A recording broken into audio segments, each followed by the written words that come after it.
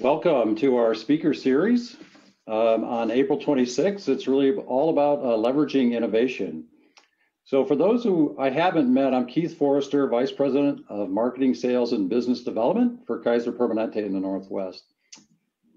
I'm very glad that you're taking time to join us today. We have a terrific panel of experts, all of whom really play a role in not only how we provide integrated care, but how we bring innovation to that care. And the innovation is really around that triple aim, right? How do we bring out cause the best outcomes?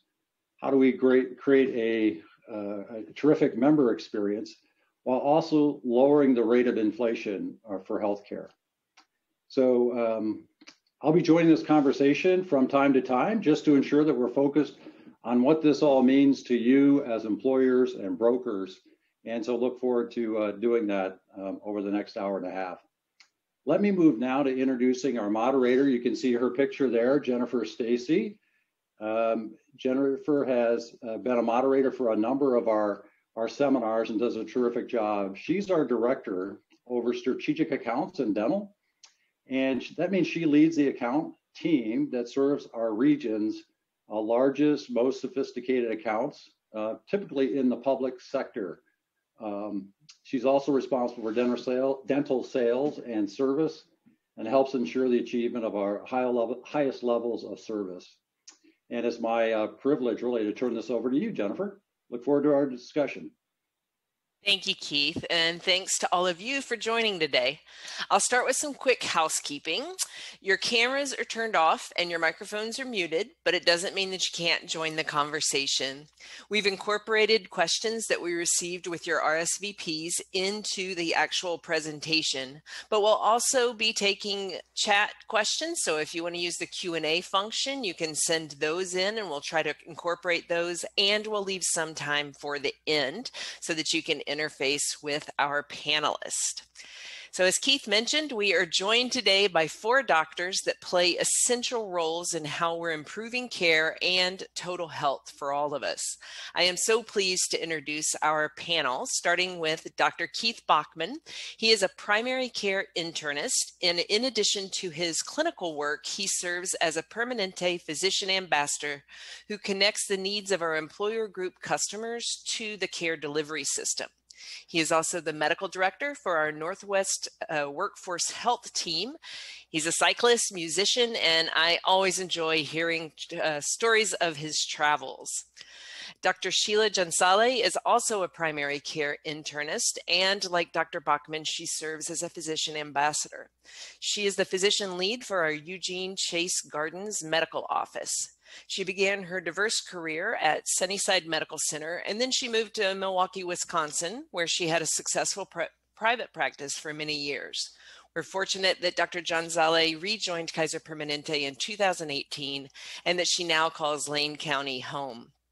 As a daughter of immigrant parents, she embraces community values and respect for all cultures. Dr. Allison Nalloway is a distinguished investigator and the Associate Director for the Kaiser Permanente Center for Health Research.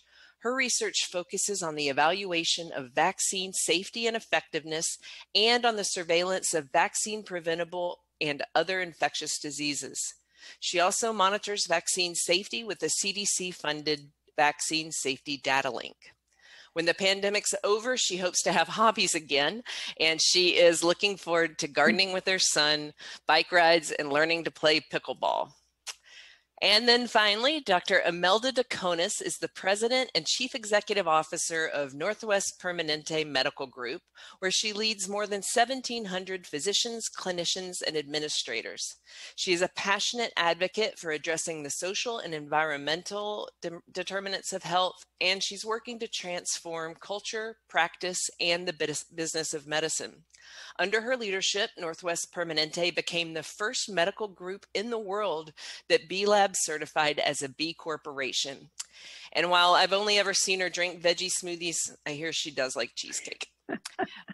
Welcome to you all, and thank you for joining us. I will start first with the agenda. We are going to have some time today to hear the latest on the COVID-19 vaccine. Then we'll learn about the role that Kaiser Permanente's research played in developing and bringing vaccines safely to our communities. And then we'll hear more about innovations that have a direct impact on total health. As I mentioned, if you have questions that you'd also like answered, please put them in the chat for us and we'll follow along. So, Dr. DeConis, let's start with you if that's okay. It feels Sure. like information in the news is changing practically on an hourly basis. So can we start with just sharing the latest on the vaccines and how that's going in our area, please? Yeah, thank you, Jennifer, and welcome everyone. Thank you again for joining us as part of our speaker series focusing on innovations and learnings from the pandemic. So if it feels like it's changing hourly or daily, that's probably because in some regards it is. So let's start with the latest on the vaccines. As many of you have, maybe all of you have heard, J&J, the pause ended April 23, and as early as Saturday, we resumed with the FDA lifting that pause to resume vaccinating with J&J, especially as it was paused earlier this month when there came reports of rare blood clots. Right now, totaling 15 people out of approximately 8 million doses. So about 12 of those cases are in women, 30 to 39 years old. And when you consider 125 deaths per 1 million from COVID-19, both the safety data and the review and the risks and benefits outweigh still giving the J&J. Also, during discussion, we can also talk about Pfizer and Moderna and the other vaccines that we're learning more are effective against the known variants and children. So a few weeks ago, Pfizer requested FDA to approve and expand the emergency use authorization for children 12 years and older. And it is possible that as early as fall this year, we will start vaccinating kids. Lastly, just a word on breakthrough cases. If you've been hearing about some people testing positive 2 weeks out or more from their dose of vaccine, those breakthrough cases are extremely rare.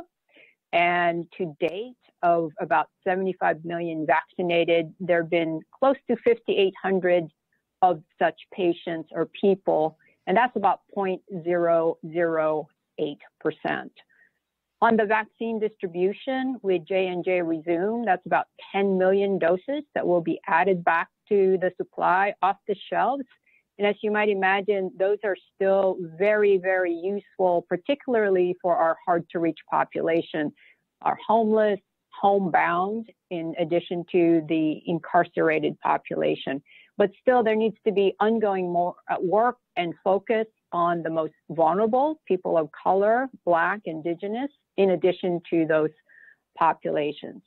For Oregon, the percentage of vaccinated are mirroring the national rate. So we have about 42% of the population who've received one dose and 28% about fully vaccinated. As you know, the vaccine is now open to all 16-year-old and older. And lately, in the last 14 days, we have been seeing a higher rate of positivity in Oregon, but per capita, we still have fewer cases compared when you look at the numbers from the Northeast as well as the Midwest. So just by comparison, we have about 18 positive per 100,000, where Michigan, where you've probably seen, it's 54 per 100,000, and as low as 6 per 100,000 in some states, including California. The distribution of vaccines has gone down a little bit from a peak of about 3.3 million doses per day, and it's running over 2.7 million per day. And we know that about 8% of the population missed their second shots per on the schedule and will need to catch up. And lastly, if you're following the worldwide, there is a crisis there's crises in several countries, and India is right now one of the ones that keep showing in the international news. So those are some highlights, and happy to discuss more during the discussion. Back to you, Jennifer. Thank you, Dr. Daconis. That was a wide range of information, so we'll plan to dip down into some of that as we go through, and I'm sure some of our audience members will help guide us where they'd like to go with some of that. I would like to turn to Dr. Gonzalez. So the experience in Lane County has been, I think, a little bit different than what we've seen in the Portland metro area, so in the Quad Counties and the Southwest Washington. What are you hearing from your community members about getting vaccinated, and really how are people doing? Yeah, thanks for that. And again, thanks for everyone for including me with my teammates and friends. This is exciting, and it's exciting work we're doing in Lane County. I think that when COVID broke out, there was a lot of questions about when there's going to be a vaccine, who gets the vaccine. The vaccine came out, 3 vaccinations in 11 months, and I've never felt so supported by, my organization of KP to broadcast messages to us in Lane County, 2 hours from Portland, to feel secure and confident about the messages that we had to give to the rest of the community. Because the rest of the community and some of the local hospitals and the public health department didn't seem to be getting those broadcasted messages, and there was a lot of confusion. So we felt very operationally building an infrastructure of secure information, confidence in the data, so that we could, when people asked and called, we had the answers for them, at least the answers of today. And we did see surges early on, especially when U of O opened up school, and then again a little bit in spring break. But overall, we've had lower rates. What's been exciting is the fact that now when people call saying, "Hey, can I get a COVID vaccine?" we have been given vaccines by, and we work closely with Lane County Public Health. And because operationally we had the infrastructure, we had volunteer staff sign up, we've been able to get people on the fly to come and get their COVID vaccines. I had a really cool story just the other day. I mean, these stories happen every day, but this particular one where a woman had been in and out of the hospital at the local hospital, and I was seeing her virtually for a follow-up hospital visit. And I just happened to ask, "Did you by any chance get your COVID vaccine?" And she said, "No, but I really am looking for that." And we have a message chat within our clinic where we track how many vaccines we have left for the day in case there were no shows for vaccines. And she said, "I also have 3 other people I live with. Can they get the vaccine?" I quickly chatted to my team, who said, "Yeah, we got 4 vaccines. Have her come in." And we real time were able to vaccinate her. And we were secure about what we were giving, the message we were giving. She felt safe. And we had the staff to do it. And we used Lane County's, vaccines that they had given us, the Moderna vaccines, to work together. So I feel that my organization, while they gave me the information and the tools, they also allowed me to be good neighbors and good stewards of the vaccine for that particular case. Thank you. Yeah, it's been very different, I think, with supply and demand in different part of the states. And, as we've made progress everywhere, as Dr. Daconis was talking about, I think you mentioned 42% overall. But with the limited vaccine supply in some areas, I don't know that we have a true understanding of the level of vaccine hesitancy that we're going to see. So as the supply catches up with the demand, I think that will be a bigger piece of it. And then, as you mentioned, we're starting to see a little bit more COVID cases, although having that context around the surge really helped me. So Dr. Daconis, can you speak to, what should we be doing as far as building confidence in the vaccine so that we can control the virus as the supply catches up to demand? Well, I would start with individual empowerment. So there's a lot of false narrative out there, a lot of myth busting. So if everybody just went to the CDC website, for one thing, where they can get reliable information. I would start there. I do monitor the what you need to know page that they have for the public, and it's very readable. It's understandable.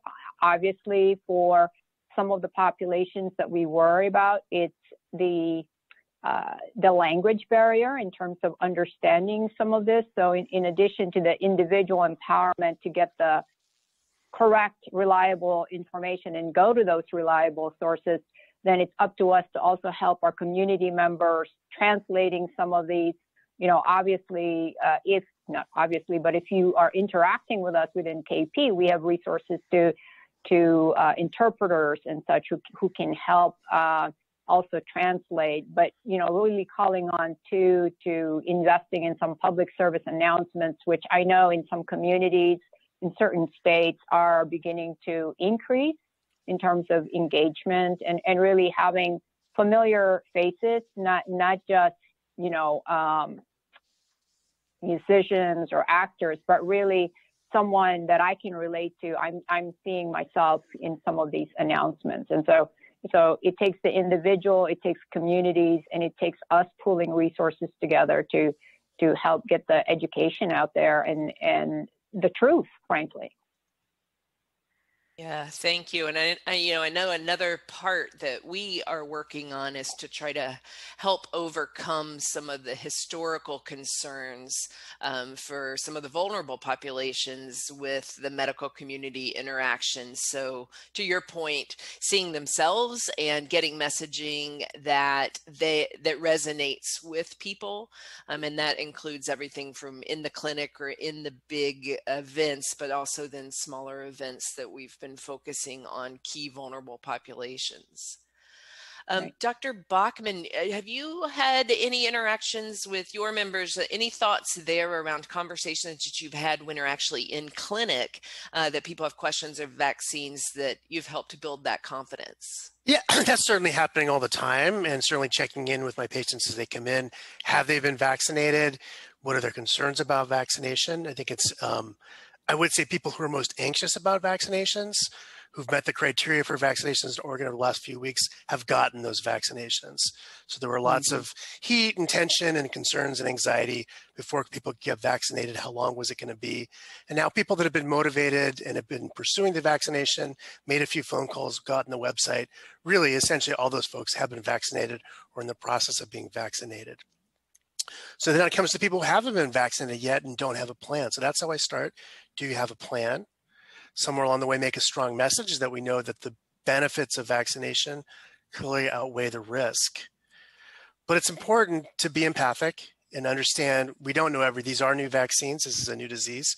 We don't know everything. So starting where people are at and providing tailored information about their risks is really important. And then it's helping them with a path. What do I need to do? These are the folks now who haven't gotten the first message or have chosen not to take advantage of the first message. So really a clear path, whether it's call 211, go on the Kaiser Permanente website, go on the OHA website to get that vaccination. And people are getting the vaccine through lots of different ways right now, many at the OCC, many prefer the drive-through at OHSU out at the airport, and then at the retail pharmacies, people like that as well. It's almost been a good experience for everybody who's gotten it with the relief of that anxiety.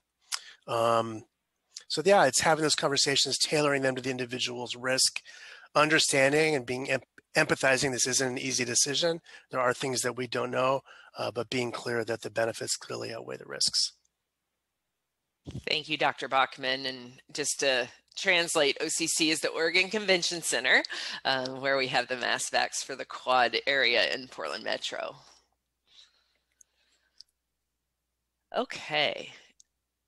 Let's move on to, we've been talking about building confidence there. So let's talk about some tools to build confidence. Keith, would you like to take this one?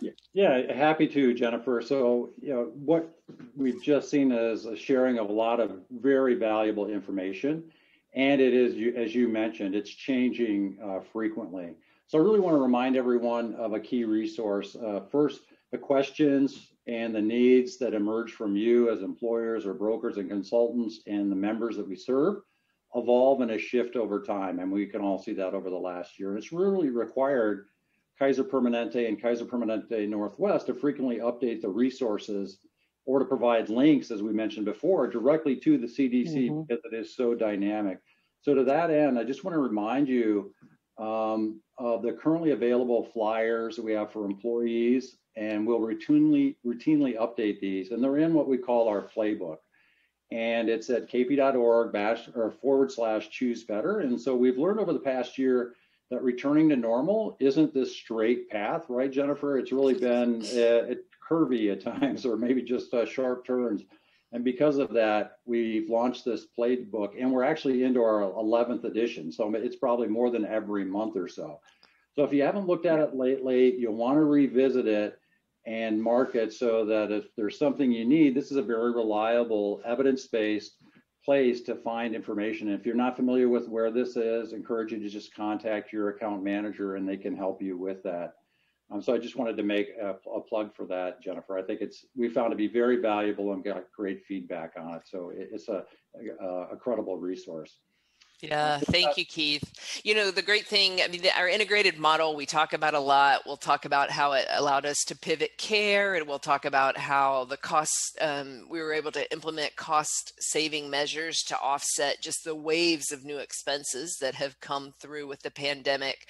But I think more importantly for this topic is that the integrated model gives us a perspective of being an employer that has an incredibly varied workplace. So whether they're people in the clinic or the admin folks, you know, we have people working in all sorts of locations. And it's that experience that is also brought to bear in these resources. So hopefully you can take a look at it and you'll find something that helps you as you support your work. So let's pivot back to the conversation as we start to think about the remainder of 2021 and we look forward to 2022. So Dr. Daconis, we'll come back to you. We've talked a lot about increased telehealth over the past year, but can you talk a bit about how we were able to leverage telehealth technology to leverage our members' needs during the pandemic and get us ready for that future? Yeah, you know, I was part of the team when we had to respond to and plan for Ebola. And I never thought that I'd be part of yet another team to be planning for a pandemic, you know, with the last one being over 100 years ago. So prior to the pandemic, we had stood up e-visits, where you go to your app or kp.org, answer questions, and it gives you a curated set of recommendations to take care of your health needs, in addition to, you know, getting you appointed if need be. So we had that beforehand. We've been doing phone appointments, you know, over 20 years. We had email. So we had those modalities going in. Video visits was something that we'd started close to 3 years also before the pandemic. So we were fortunate that as we were investing in these capabilities, we already had the tools. And so when the pandemic hit, we were able to pivot to that. And I think with some of you who've attended some of these speaker series before, I shared, for example, that for any given week in March and April of last year, we had anywhere from 50 to 60,000 emails and phones that continued and enabled the care to be continued, particularly with our patients with chronic conditions and those with acute needs. So we had those capabilities. During the pandemic, we also then stood up video on demand, so that if you had an acute need, but for many reasons with limitations in going to a brick and mortar facility, we were able to stand up urgent care video on demand for our patients and members. So that was another way to supplement the brick and mortar visits that just simply were not available during the early days. And now we have even more of it. And lastly, we have stood up our third hospital in KP Northwest that you may or may not be aware of. With the CMS waiver that came out with Hospitals Without Walls, we will actually be celebrating the 1-year anniversary of our KP Hospital at Home. We call it simply KP at Home, this Thursday. And to date, we have admitted about 470 patients to our virtual hospital since standing it up almost a year ago now using the CMS waiver. So these are just some of the building on capabilities that we've been standing up all along pre-pandemic and then just accelerated during the pandemic, in addition to new other service lines and services that having the tools ready and having this one medical group, one electronic health record, all of that systemness, we were able to do so. So just a few examples. Thank you. Yeah, that's a great base, and we'll continue to build upon that as we go through. As Keith mentioned, the winding road, we're going to take a little bit of a turn here and start to talk about research and the work on the vaccine before we leave that too far. So Dr. Nalloway, we talked earlier about vaccine hesitancy and how to support education and improve uptake. But I think I speak for many of us when I say that, you know, prior to COVID-19, I never really thought about the vaccine research and whether it was safe and effective and how effective it was. I just showed up and got my vaccine. But now I have a bunch of information coming towards me, and I'm supposed to somehow evaluate that like an epidemiologist. So you've been preparing for this, though, your entire career. So can you talk about the role that research and the work you've been doing has played in managing the pandemic, really from the very beginning and with vaccine development?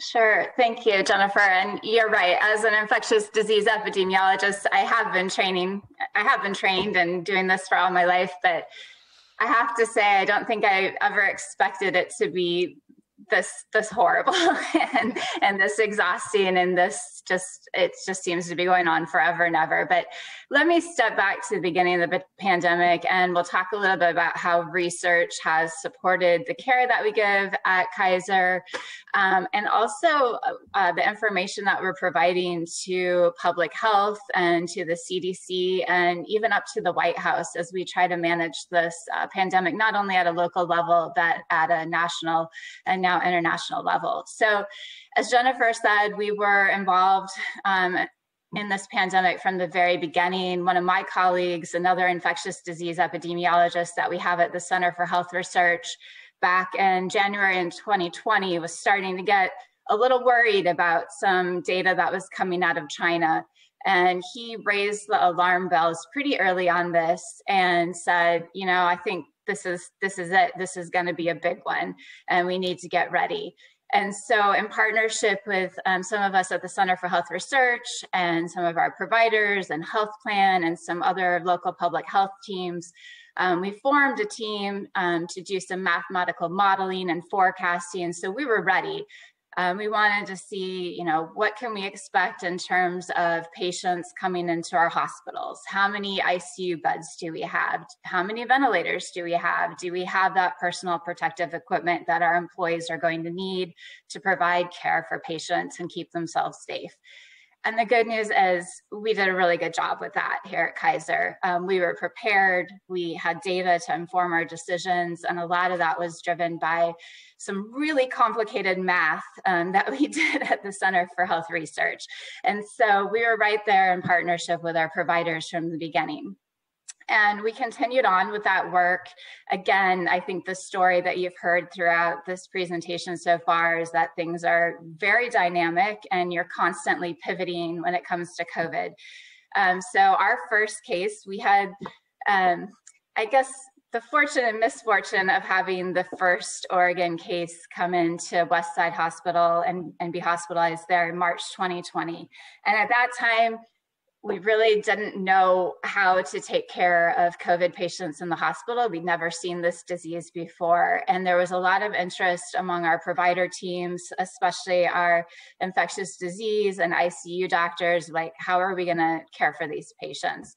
And so we formed another nice partnership, which is, again, a theme that you're going to hear. We're integrated and we partner with each other a lot. We formed this nice partnership between some of our hospital providers, our pharmacists, our laboratory technicians, and then our clinical trials team at the Center for Health Research to really almost immediately bring in some COVID treatment trials that we could offer to our patients who are hospitalized in our facilities. So we have a long-standing history, as Jennifer said, about doing vaccine safety and effectiveness research. We also have a long-standing history of doing clinical trials research. So we're very well known to places like the National Institutes of Health and the Centers for Disease Control. So pretty much right away, we got involved in a large National Institutes of Health trial of remdesivir, which is an antiviral agent, and we were offering that to people who are hospitalized in our facilities. And that agent was shown to have some effect. It does reduce the likelihood of being moved into the ICU, and also helps shorten the length of stay for hospitalized patients. And that trial network has kind of expanded over time as the pandemic has changed. So we've done a trial of remdesivir, as I said, and then we started a trial looking at remdesivir and an immunomodulating drug called baricitinib. That's a hard word, but I said it right. So we wouldn't have known if you didn't, is the thing. Exactly, Yeah, it's a big word. So we've been doing those trials as well, and we continue to offer trials to our patients through this NIH network. So now I'm going to pivot to the work that we've been doing in vaccine safety and effectiveness, and also vaccine trials. And this is where almost all of my research has focused, and probably why I look so exhausted today, and why I have no time for hobbies, as Jennifer mentioned. It's just been a long road. So as some of you might have heard, our partners, our Kaiser Permanente partners to the north, our Washington group, they were the very first in the nation to start up a vaccine trial. So they were the first to put shots in arms. They were awarded the Moderna vaccine trial through NIH. And shortly after they did that, we started up a trial with Pfizer. So we were using the Pfizer mRNA product and offered that to patients coming into the Center for Health Research. We started up that trial, I believe, in July.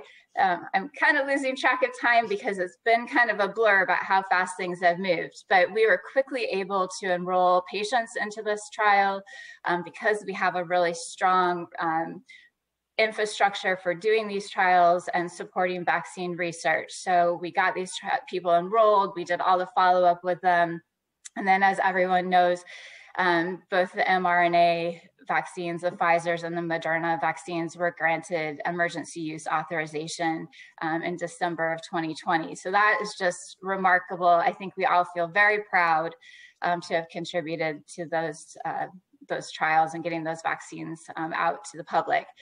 But our work has not stopped there. So now we are very actively involved in monitoring vaccine safety and effectiveness. One paper that I recently published was the CDC and the Morbidity Mortality Weekly Report was just featured a couple weeks ago in a White House briefing. Basically, that paper showed that either of the mRNA vaccine products were over 90% effective against preventing SARS-CoV-2 infection. And that was from a large study that we've been doing that has enrolled healthcare providers. So about 400 of our own employees joined this trial to participate in it with us. It not only involves healthcare personnel, but we've enrolled first responders, and we've also reached out and enrolled other essential frontline workers. So these are people that are out there working and supporting our economy, and also are putting themselves at risk of SARS-CoV-2 infection because of the jobs that they do. So we're delighted to say that we've seen that the vaccine is very effective in this real world setting, and we have so many more papers to come out of this project. You'll probably be seeing one next week. So this is just an example of how our research is hopefully providing some evidence that our providers can use to help have conversations about vaccine hesitancy. And then finally, I'll say a big chunk of research that we do is vaccine safety work. And we have a long-standing project called the Vaccine Safety Data Link, which I lead here in the Northwest region. It's a partnership with the CDC that's been in existence since 1990. And normally we do our research relatively quietly in the background and just say do all these studies that generally say that vaccines are safe. But as you know, we've quickly come to the forefront with all of the concerns around the blood clots, so the Johnson & Johnson vaccine. During that 1-week pause that the CDC and FDA put on the vaccine, both of those agencies came to us here at Kaiser Permanente and said, what is going on? Can you tell us what's going on? What are you seeing in your data? And we very quickly, with many sleepless nights, put together a report for them that was presented last Friday at the Advisory Committee on Immunizations Practices meeting. So we've had about 142,000 doses of Johnson & Johnson administered throughout the Kaiser system. And we looked and we could not find any cases of these specialized blood clots, this thrombocytopenic or thrombosis with thrombocytopenic syndrome. It's new terms, so still trying to get used to the naming on that. But that was really reassuring, and we went beyond that and started investigating any types of blood clots and did not see anything again with the Johnson & Johnson vaccine, and nor did we find anything with the 2 mRNA vaccines in our data. So this is a really great example of how we in research can use the massive power of the Kaiser Permanente electronic medical records data to really quickly answer some of these important and critical public health and policy questions. So we have been there all along through this pandemic, and I have no doubt that I am not done yet, that we are not done yet with the research. So we will be continuing to monitor vaccine and safety and effectiveness as we go forward. Thank you. And I think this brings up a good point and a question that we were receiving from the audience that I'll ask Dr. DeCones maybe to comment on, and then Dr. Nalloway, if you have anything you'd like to add there. And that is about the variants. So we're seeing the we're seeing the virus mutate. And so people are asking, will this vaccine remain effective? What's that going to look like? Is that some of the reluctance for people to get the vaccine? So maybe we can just talk a little bit about the virus mutation and its interplay with the vaccinations. Dr. DeCones? Dr. Nalloway is obviously this is what she spends her life doing. So we'll go to her momentarily. In terms of the variants, first of all, what we're reading about, particularly from some of the trials, is that the fact that the UK variant is now predominant is keeping some of the other variants at bay, number one.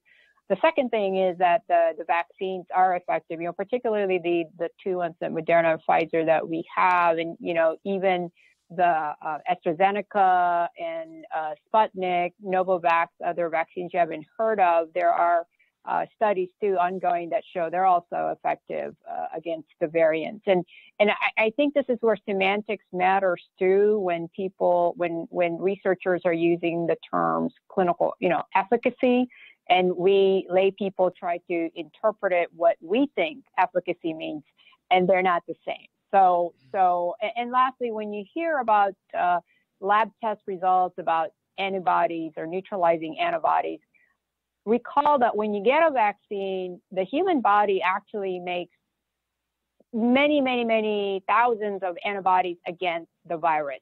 So if you're in a lab testing it against a set or a narrow set of antibodies, in reality, in the human body, it's many, many more. Plus, you also have immune cells. So our immune response is not confined to just the production of a set of antibodies. It's many, many.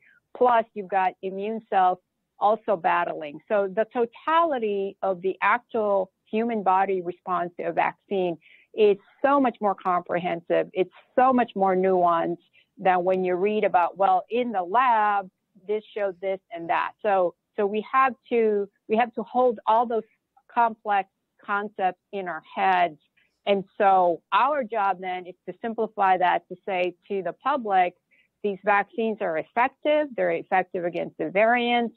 and have a shot in your arm, because what we're really looking at is we're preventing deaths with them and we're preventing hospitalizations with them. And ultimately, the battle in this pandemic is to get it to a point where it's a cold. You get the cold. You get the COVID-19 cold. That's the ultimate aim. We're not going to eradicate this thing, but we're going to get it to a point where we've gotten the influenza, or probably even better. So, Dr. Nalloway. Well, thank you. That was very well said. I would just add that we definitely are addressing the variant issue in our research. So we will continue to follow all of our cohorts to look at vaccine effectiveness against variants. And we also have a clinical trial that we're running right now at the Center for Health Research with Pfizer that is testing a product that they have designed specifically to address the South African variant. So we do have that trial going on right now, as well as a trial with Pfizer looking at a booster dose. So I think we probably are looking at booster doses in the not too distant future. And so I think we'll probably, as Dr. Dacona said, we're going to be living with coronavirus now, and hopefully it becomes like a cold. And I think our vaccination will largely end up being more consistent with what we do for the flu, where you'll probably get a coronavirus vaccination every year or so. Yeah, I would say one thing is that people are pretty used to the idea of bacteria and antibiotics and quick development of antibiotic resistance, and they're concerned that this vaccination will act the same way. So I would say, well, it's not the same analogy. The way bacteria and resistance patterns come in is not the same. We don't see in practice for the other places that we use immunizations against viruses, we don't see development of resistance, and where the variants come about is when there's virus circulating in the community. So if we see unchecked viral circulation, that's where we're going to see more variants develop. So really the vaccine will help prevent the development of variants more than cause variants to occur. Thank you, Dr. Bachman. One question that came in is, do people who have had COVID-19 need to get the vaccine? And I think that relates to the creation of antibodies. And I know I've heard the answer is yes, but Dr. Bachman, would you like to add anything there? Yeah, just that it's counterintuitive, but you get more protective antibodies than you do from a case of COVID, particularly a mild case of COVID. So that's where the recommendation is, please, even if you've had COVID, get the vaccination. Thank you. Somebody else could add to that much better, I'm sure. That's perfect. Okay. So maybe we could switch gears just a little bit. So we've been talking about research and the work that you've been doing around the pandemic, but the Center for Health Research has been in place for decades, and near and dear to my heart is the reason we have a dental program. So as Keith mentioned, dental's my baby. Can you talk a little bit about how research and innovation has changed care just in general, and what that will look like as we continue to try to move forward to make it more affordable and more convenient and really focus on quality? Yeah, so the Center for Health Research has been around. We've been around since 1964. We started out as a really small group of researchers, and we've now grown to have about 240 employees, and we have about 40 scientists across a variety of disciplines. So I work with people who are medical anthropologists, psychologists, health economic, I can't say health economist is the word I'm going for. So there's some people like me, epidemiologists, who work at CHR as well. And we actually have a really good reputation nationally and internationally. We're out there competing for grant funding from the National Institutes of Health, from the Centers for Disease Control, from pharmaceutical companies. So we're very much like a university like that, where we're doing very innovative research that's funded largely by federal sources. we value our partnership so much with the health plan. It allows us to work with real patients and conduct our research with our providers and work within the great infrastructure that we have within the health plan and the delivery system. And I think without those resources, we wouldn't be able to do the high quality research that we do. And I would also give a plug for just the rich amount of electronic medical records data that we can access to do our research too. It's really the envy of all people around all researchers around the world. Our center is led by Dr. Lucy Savitz, who is one of the nation's leading experts in what's called the learning health system. And I'll talk a little bit more about that in just a second and give you some concrete examples of what that means and the types of projects that we can do within that framework. Just overall, a few of the highlights of research that we've done in the decades that we've been around. One project that we looked at methods to help overweight and obese pregnant women maintain a healthy weight during pregnancy and help ensure that their babies were healthy. That was a very important project that we did. We've also demonstrated that we can do colon cancer screenings by mail, and that's acceptable to patients. And I think we'll talk about that a little bit more in a few minutes. Another interesting project that we did was we provided service dogs to veterans, and we found that those service dogs really helped them manage some of their post-traumatic stress disorder. So our research is very varied, but usually very impactful as well. So I'll talk a little bit about this learning health system and what that means. Basically, a learning health system is where you try to bring evidence-based practices into clinical care. And you don't just bring them in and do it. There's a whole framework that goes around it. You want to make sure that those practices and interventions that you're doing really work, that they're impactful, that they make a difference, that they improve patient outcomes, that patients are satisfied with them, that they're feasible for providers to implement, and that providers are satisfied with them. You also want to know, do they save money? Or do they help improve efficiency? So this learning health system is really just kind of a big experiment that we're doing where we try to bring in different programs quickly, get our providers up to speed, get them rolled out to patients, and make sure that they work and make sure that we're testing that. So I'll talk about two projects that have come out of the learning health system. And one of these projects is the medical dental integration project. And it's kind of silly to call it a project because it's really just a big, huge thing, and it's more of a mindset. We are so fortunate in the Northwest region that we provide not only medical care to our members, but also dental care. And that means that we're a really unique place. I think there's only 2 other groups in this country that offer these types of care packages to people. And it's really nice because we can work with our medical providers, and our dental providers can work together. And I think that the catchphrase that we use is to provide total health care. You know, your mouth isn't separate from your body, so we shouldn't be treating it as such as you're one person, right? And so our medical and dental providers can communicate with each other.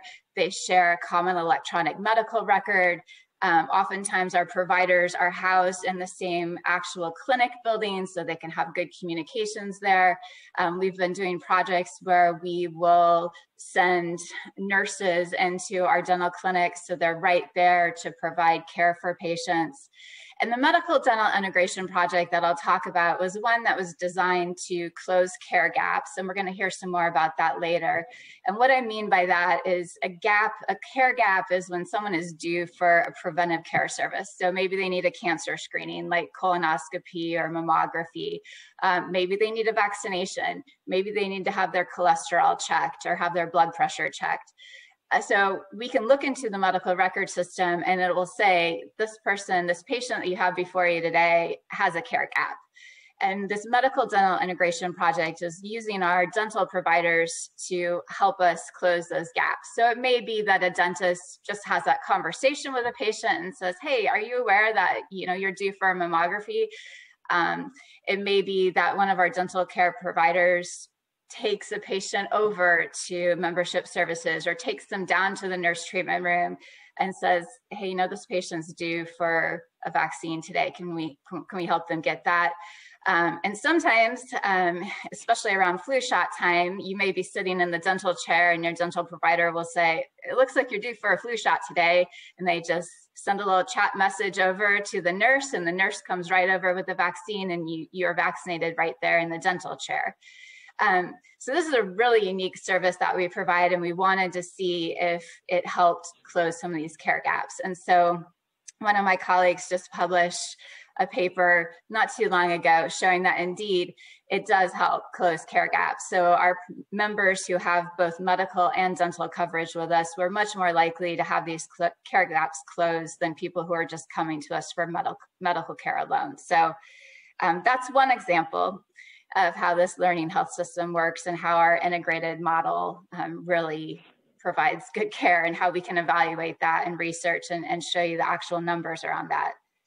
The other one that I'll talk about today is a medically tailored meals project. And this project was really focused on older adults who have been recently discharged from the hospital. And it's people who have chronic medical conditions like cancer or maybe chronic kidney disease, heart failure, diabetes, cirrhosis, COPD, some of those big, important chronic diseases. And you know, when you get discharged from the hospital, you still have a lot of recovery to do at home. And a big part of this is just trying to eat and keep yourself nourished so you can recover well when you're at home. And that's a real challenge for a lot of people, especially older adults. And so this medically tailored meals program is a partnership with our providers, the health plan, and also a bunch of community partners. And we actually bring meals to these patients after they're discharged from the hospital. We bring them to their homes. We're also feeding household members that may also have some needs. And the most important thing is we're trying to make sure that they are getting meals that are healthy for them. And also if they're discharged from the hospital and they have special dietary restrictions, like maybe they need a low salt diet, or maybe they need a high calorie diet, we can make sure that they are getting the food that they need and that it's convenient for them, and that will give them a chance to nourish their bodies and get better faster. Thank you. I'll turn it back to you.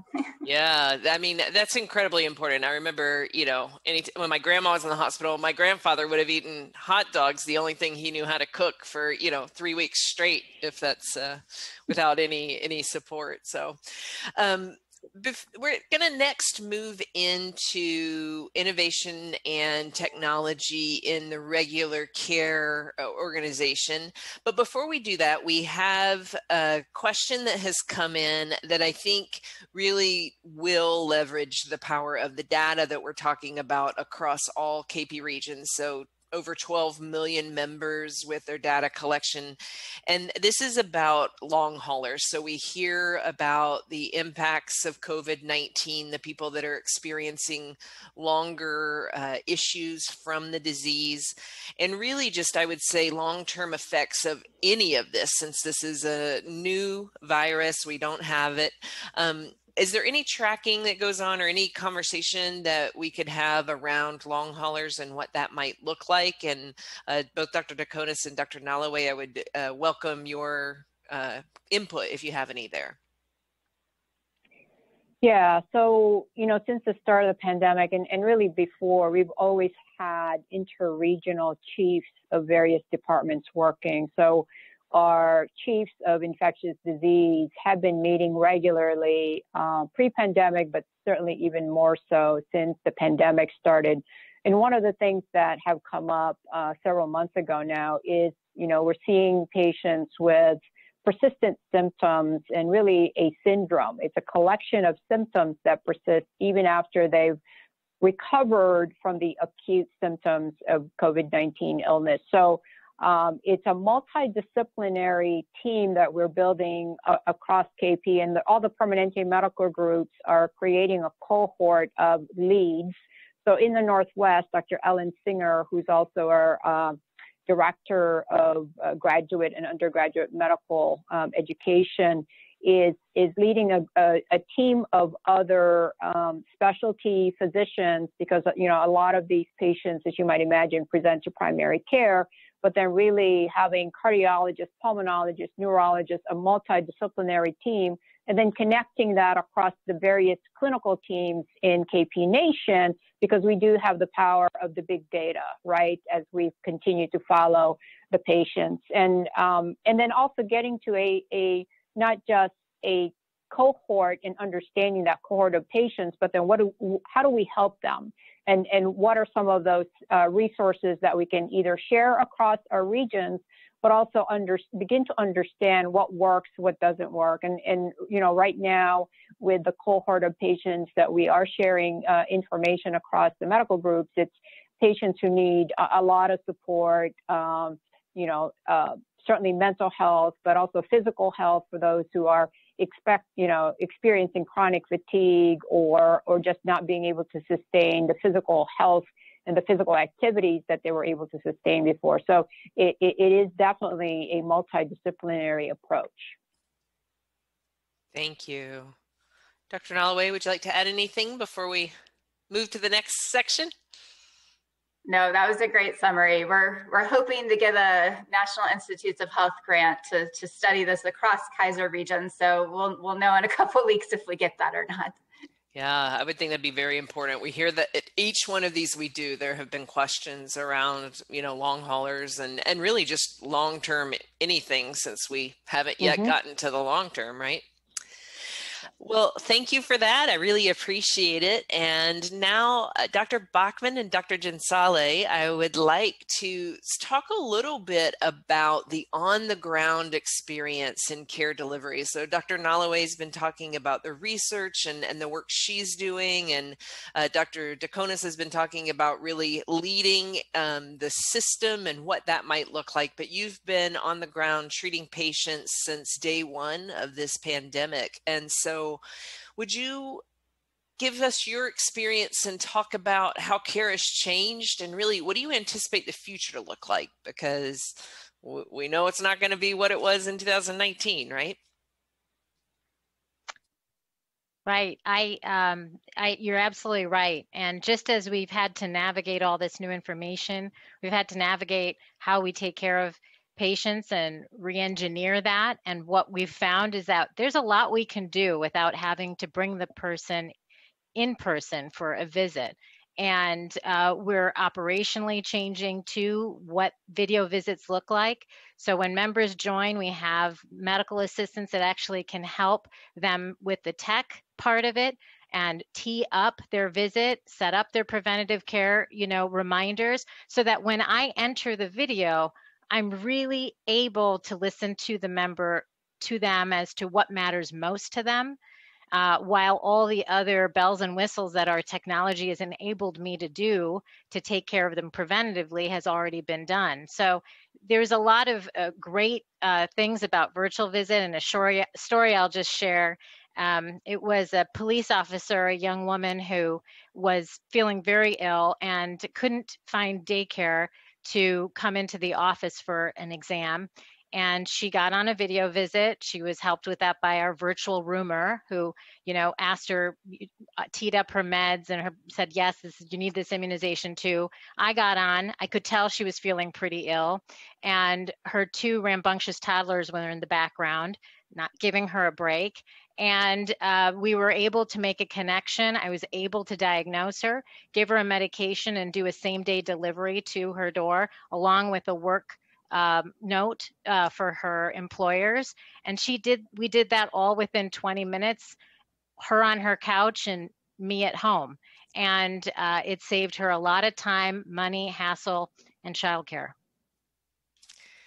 Yeah, I've been amazed in the times when I've done video visits for things that I wouldn't have thought could have been done by video in the past. It really has changed, and it's so convenient.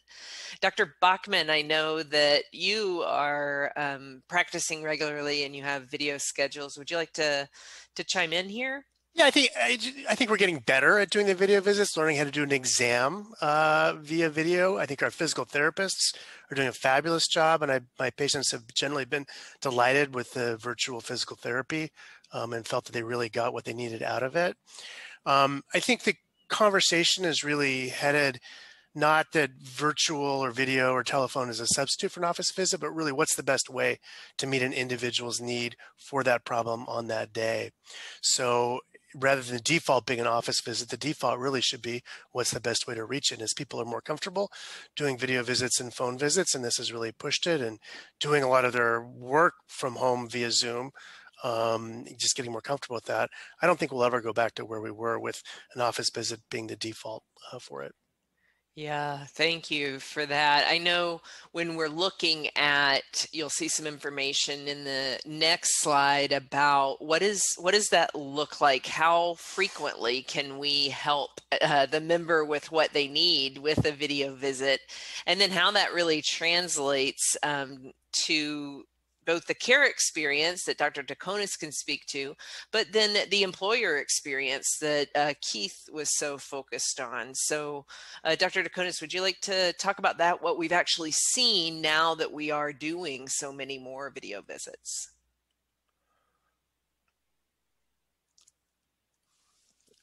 We're continuing to learn, Jennifer, as you think about the previous 12 months, taking a very special, really narrow timeline of experience and then extrapolating that to what should we expect moving forward. Learning a lot, for example, of for those who use e-visits, what's the bounce back rate?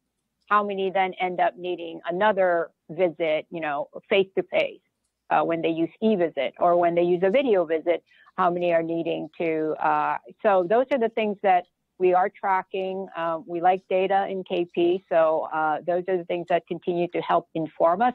And it's really building the artificial intelligence capability, and that's coming soon in KP around knitting the AI-enabled natural language processing thing, so that when you get on this and you put in your symptoms, the intelligence behind it is, to Dr. Bachman's point, going to help you curate about, we recommend this, but here are your other options to getting care. And so really, we have that technology now. We will be implementing that. And then for across KP, being able to balance load where the access is. So, because, with video and such, you don't have to be in the medical office building that the patient typically goes to support the patient. I think we were going to talk about mental health too, and maybe if we go to that slide, I use that as a particular case study for mental health. And the pandemic has brought increased depression, anxiety, as well substance use and substance use disorder, alcoholism. I think those of you who have attended these before, I mentioned over 270% increase in online sales of alcohol. In some studies where they've surveyed adults, over 40% have said it's adversely impacted their mental health. And for young adults, 18 to 30, 75% reported that. And so what's changed, and how is technology and innovation enabling this? Let's start with digital therapeutics. So for those for whom it's appropriate, using an app like Calm or My Strength have been very helpful. The other thing is that before the pandemic, we instituted our strategy around behavioral health consultants. So really embedding them in primary care, where most patients, the vast majority of patients, present with mental health concerns. And with that in play now, over 50% reduction in the need for their care escalating to needing a mental health therapist or a psychiatrist. So we know early intervention works. And as our medical director for mental health would tell us, skills over pills. So that's been a very important add to our strategy in mental health. The other thing is peer support. So those with mental health concerns, with addiction, having a peer that can help them, support them through their journey, has also evidence-based intervention that we've layered on. And then lastly, TMS. So So this is a transcranial magnetic stimulation. It's performed by a procedural psychiatrist. We were the first in the state to offer this service, and it's where magnetic fields are used to really stimulate nerve cells in the brain to improve symptoms of depression, particularly in patients who have not responded to the typical treatment. So we've scaled that up. We've also taught other colleagues now in all the other medical groups in Kaiser Permanente Nation. And we have the largest data set of patients that we've been tracking. We've published this. We've presented our data in world conferences. So those are the kind of things that both the technology, using the science, and again, using our big data has helped us to iterate and innovate these care models in mental health and addiction medicine. Jennifer, I was going to just jump in because I thought, this is an area where we see a tremendous opportunity, I think, working with employers and others about changing the kind of the default of patients to say, how do I seek care, right? So we want to do this in a way, and our clinicians will message that, but it is really changing the expectation and then the behavior, which takes a while. But however we could work with employers and others to do that, so they see it really as a convenience, because that's what we're trying to do, again, to that triple aim: maintain or improve quality, make the service easier so you don't have to drive to an office, don't have to get out of the car, take care of the kids if you have those, and then and then go in and see the clinician. If you could do it in the convenience of your home, whether it be behavioral health or just physical health, it could help us all. And we really want to make sure that we change this behavior in a way that the patient sees it as a real benefit to them, because it is. So it's just an area of partnership I think we can have with employers. Yeah, I agree, Keith. And there's a key piece of that as well in, if you aren't working from home, so there's plenty of people on the front line and in essential jobs where they don't have the luxury of staying home, but often our employment systems only account for those face-to-face visits, right? So people will have the opportunity to take off half a day to go to a visit, but they don't have the employee protections to have 1 hour for a visit. Yeah. So it's rethinking even those structural pieces of our employment, our care, et cetera, and working together to align those into a more efficient, effective system, because we're all trying to transform healthcare, whether it's personally, professionally, or as a customer. Thank you for that. Let's talk a little bit about, so Dr. Nalloway had talked a lot about care gaps, had talked about the different ways that we're trying to fill those. I mean, it's been a year now that we've been on some version of lockdown. Some people are now, school teachers in their homes that they never had to be before.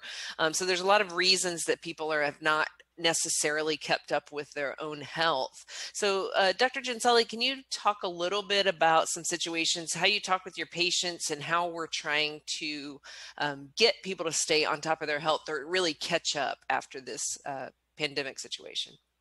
Yeah, thanks. I find that people are holding off a lot, of course, on their preventative care gaps. A lot of them had to come in physically for immunizations, to get their FID card mailed, or to just get blood drawn for their chronic care gaps to be closed.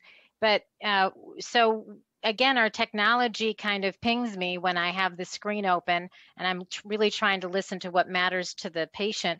I'm reminded of those preventative care gaps. And in Eugene's office, we've got these big screens on the wall where I actually bring up their chart for them to watch what I'm doing, and they see the red flags of the preventative gaps, and it's a visual reminder to some of them, and there's a lot more buy-in when they actually see it on the big screen like that. And I'm able to get those care and then have the data in our shared decision-making tools that we have to collectively close those care gaps.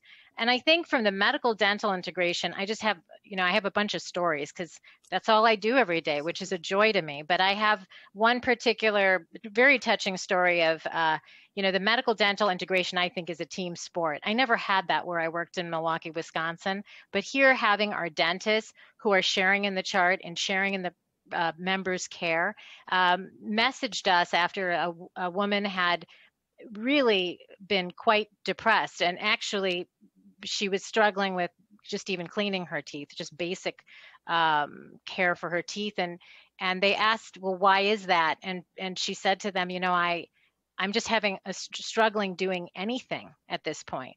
And it alerted them to sort of message us in a secure chat. Hey, this person needs a behavioral health consultant. And much what Dr. Daconis mentioned, having a behavioral health consultant on site, which we do. We were messaged, we were able to get her connected with that behavioral health consultant who saw her immediately. And so medical dental integration happened at the moment for mental health. And then on top of that, there's many stories. I've heard more than one where a dentist will say, hey, it looks like you're actually due for your mammogram. And someone had skipped maybe 2-3 years of getting their mammogram. And this particular woman got her mammogram, found she had, stage 1 cancer, but curable. But she still, to this day, will thank her dentist for finding her breast cancer. It's stories like that that inspire me every day. I've never worked in an organization that had that level of integration, again, with always focusing on the member first and making it a win for them. Thank you. Dr. Bachman, would you like to talk about, cancer screenings, what you're seeing there? I know you had mentioned some of the virtual services like physical therapy and things that we're doing for folks, but as we're talking about cancer screenings, that's a big one. We're hearing really throughout the community that cancer screenings are down. Yeah, it's a complicated story, and looking at sort of the group numbers from our large employer groups, we are seeing slight decreases. Now, we're starting at the highest possible levels. Kaiser Permanente Northwest, some of the most other Kaiser regions really get top-notch scores or top-notch ability to get members in for needed preventative services.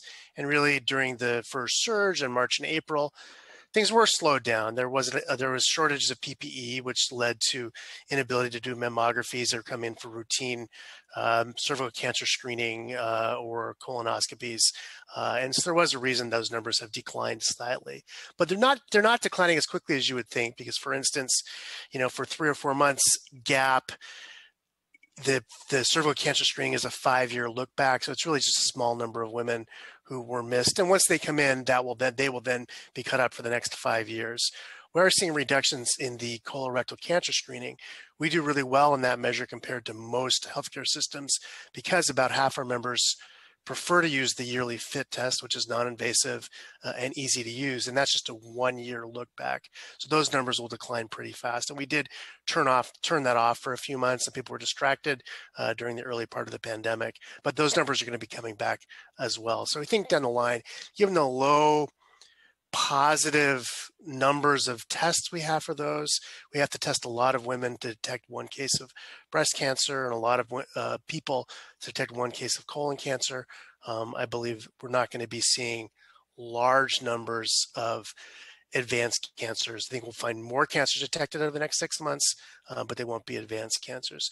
Now, there are going to be some people who are still too anxious to come in, or decided they really don't want to get screened. Maybe they are suffering with behavioral health problems. And I think that's going to be a bigger challenge to get those people reconnected, re-engaged.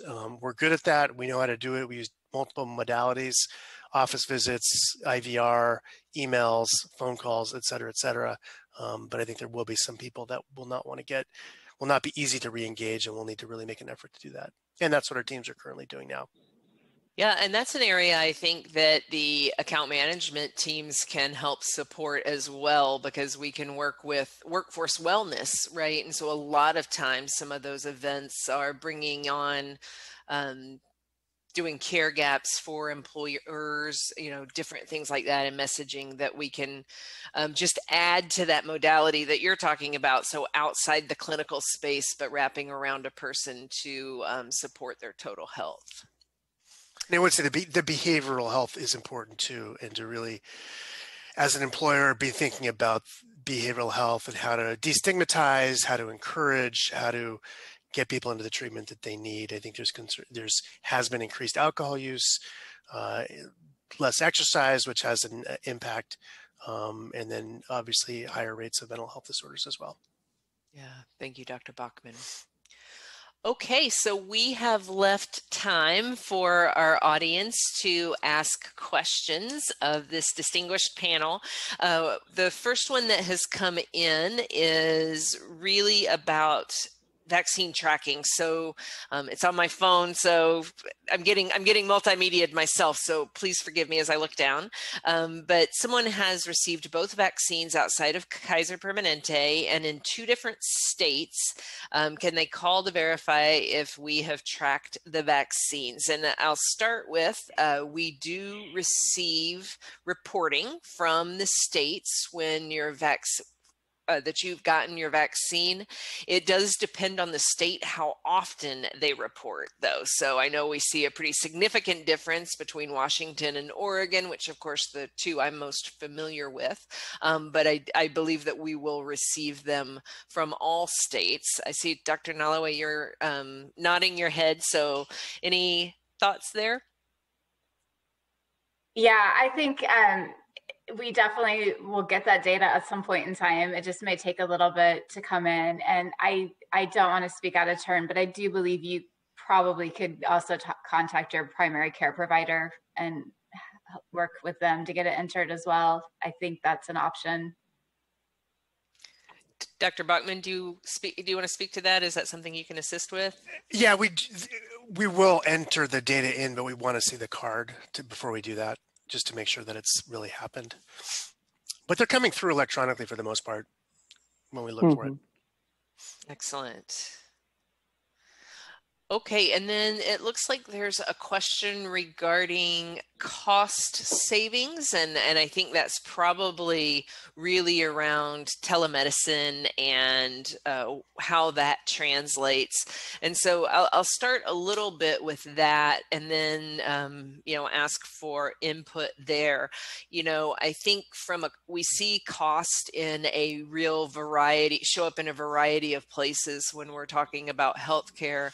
And whether that's a person who can stay at work because their health is improved and their attention span and all of that's improved, whether it's a person who is actually physically needing to leave for treatment or care, or because they're experiencing something that takes them out of the workplace longer, that all has to be considered. Those are maybe the unseen costs from the health plan side.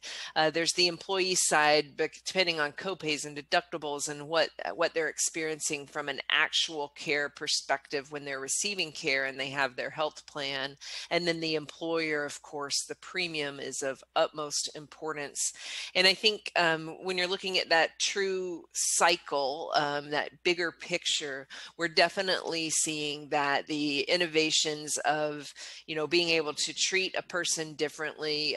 You talked about even just the meals. If you can hone in and improve an employee's health, then you really do start to experience the longer term cost savings as well as the improved quality.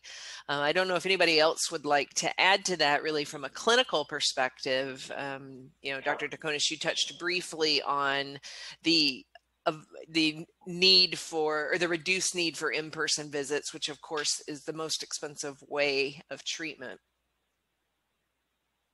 Yeah, no, Jennifer, I think you covered the opportunity cost both for the employee and employer. From a healthcare system perspective, obviously, well, maybe not obviously, but we look at 10-year capital plans, for example. So buildings, buildings, clinics, hospitals, et cetera.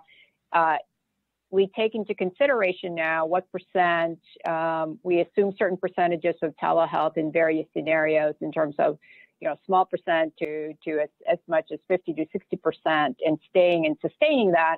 What are the implications then for brick and mortar investment versus, using most of that now to really invest in technology, remote monitoring capabilities, as we are doing already, for example, virtual on-demand exams. So Dr. John Saleh in Eugene, if she wanted a cardiology consultant, a cardiologist to evaluate the patient in the clinic, with the TYTO care peripherals, with an iPad, the cardiologist, wherever he or she may be, can actually listen to your heart and lungs from wherever they sit because of the virtual exam capability. So these are the things that we are looking at, and we are doing, not only to get those convenient access wherever the patient may be, but also in terms of long-term investments, pivoting from brick and mortar. And lastly, if we think about the climate health footprint of healthcare, we produce 10% of the greenhouse gas emissions in the country. And so the carbon intensity of visits is something we actually have a paper that we'll be looking to publish, looking at our visits in KP Northwest, the reduction in the carbon intensity of our visits because it's not brick and mortar. And also when you think about the use of infrastructure, the roads, with less driving around because we have these capabilities. So it goes beyond individual, it goes beyond us as employers, but the totality in the community, if not global, in terms of climate health. Yeah, that's a really good point. And then, we're talking about the really broad goes beyond us. And then I would say it also pinpoints down to each patient because, some of the work you're passionate about, which is, the social drivers of health and the equity work that we're trying to do, particularly in behavioral health. I know we have seen a real positive aspect of being able to provide a wider array of people that can treat a person's behavioral health through the telehealth perspective because you've taken the geography out of it. So if a person has very specialized needs or specific needs for, a cultural fit or some sort of fit, that's a way that we can address that too. Yeah, I just wanted to add that these are just all options to maintain quality of care. By decreasing costs with brick and mortar doesn't mean that we are, reducing quality of care. I see this every day in the video visits. I make a connection, we make treatment plans, and the patient leaves feeling like they can go on about their day or their year. But I think we're getting better eye contact now with video visits than we are in the office with a mask and a face shield. No. That's a good point. Okay. I don't see any other questions coming in. So I'll give it one more minute and ask, is there anything else, all four of the doctors, is there anything you wish I would have asked that I didn't, or any point you wish you would have made while we were in discussion? Let me throw 2 points out on cost savings because it certainly is top of mind for everybody who pays for healthcare. One is prevention still matters, and be able to detect disease early, manage the risk factors that we know. Cholesterol management and blood pressure management are still really important, and we still do a great job of those, and the pandemic hasn't stopped us. That's the stuff that we were doing digitally anyway, with pharmacy outreach by phone, with e-visits, with phone visits, with touches from medical assistants and nurses, helping our members manage their chronic condition. The other aspect of cost savings I think that makes us unique is our pharmacy program, and we match this and benchmark against really every other health plan. We are really market leading with an amazing generic drug program, with the PMs going down every year for use of generic medications, and our specialty and brand name drugs really being held flat because of our high purchase, partly because of our high volume purchasing, but more importantly because of Permanente medicine and because how we practice evidence-based medicine. All of my physician colleagues are here, are focused on a value-based performance and how can we get the best outcomes at the most appropriate costs with the most appropriate drugs. That's a whole story on its own, but I just think when you talk about health savings, we can demonstrate it, we can show it, we can show how we are using the expensive infused biosimilars at a rate well beyond everyone else in the country, using our mail order pharmacy that also saves money at a rate well beyond most other health plans. Yeah. Thank you, Dr. Bachman. Okay, well, I'd like to take just a moment to thank all of the doctors that have joined us today. It's such a treat to have so much brain power and commitment and just interesting conversation. So thank you so much. And thank you to our audience who have taken this time. I know that you're busy and you have a lot of other competing priorities, and we just appreciate your spending the time with us. So I will turn it over to Keith to close us out and just say, be well, and we hope to see you next time. Thanks so much, Jennifer. And I have to say, it seems as though Dr. DeConis has been practicing her ventriloquism because she has not moved by her speaking. So, she's on the call map. Yeah, I'm on the call. Yes.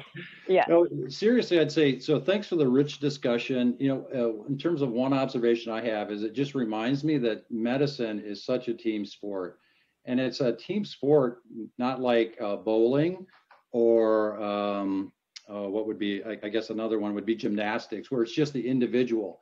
It's really more like synchronized swimming or soccer, where you have to play together. And I think we see that we have research, and they're bringing the latest science in terms of how do we develop and then deploy a COVID vaccine and make sure that it's effective, and then adjust as we learn more about that. And they're seeing our Center for Health Resources seen as a trusted advisor with the CDC. But they help us with it, knowing that medical dental integration, that we can leverage that. And to Dr. Bachman's point is really play to our strength, which is early detection, so that if you can't prevent something, you detect it early, and then you can treat it most effectively. And the screenings that we have within Kaiser Permanente is what we're all about. And that helps us get that higher quality and manage our costs. So it really is about leveraging that as best we can. And I think, really on the cutting edge of what can virtual do with this in terms of how do we make it more convenient. And we've seen that really accelerate over the last year. So again, just lots to learn.